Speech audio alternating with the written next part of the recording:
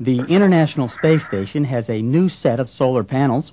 Shuttle Atlantis crew members installed the panels Monday during the first spacewalk of the current shuttle mission.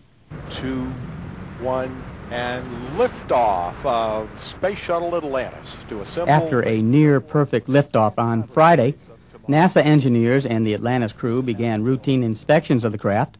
They initially reported no significant damage, but a detailed photographic inspection revealed a small gap in the shuttle's insulating heat shield. NASA manager John Shannon.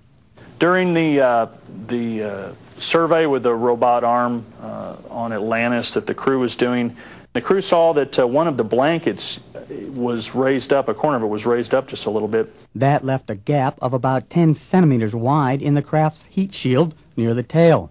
On Tuesday, NASA officials decided to extend the mission to deal with the problem. It's not a great deal of concern over it right now, but like I say, there's a lot of work to be done, and we'll do that in the coming days. Things could be all the way from tucking it back into the tiles. They have pins that you can use. You could just trim off that area, all the way to we're flying several different tile repair capabilities, like a plate overlay, and we've got the goo that you can squirt in any tile loss areas. So we have a very wide spectrum of different repair activities. 3 spacewalks are planned on this mission to complete the current phase of space station construction, and a 4th may be needed to complete the heat shield repairs on Shuttle.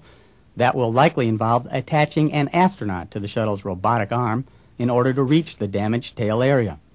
Paul Sisko, VOA News.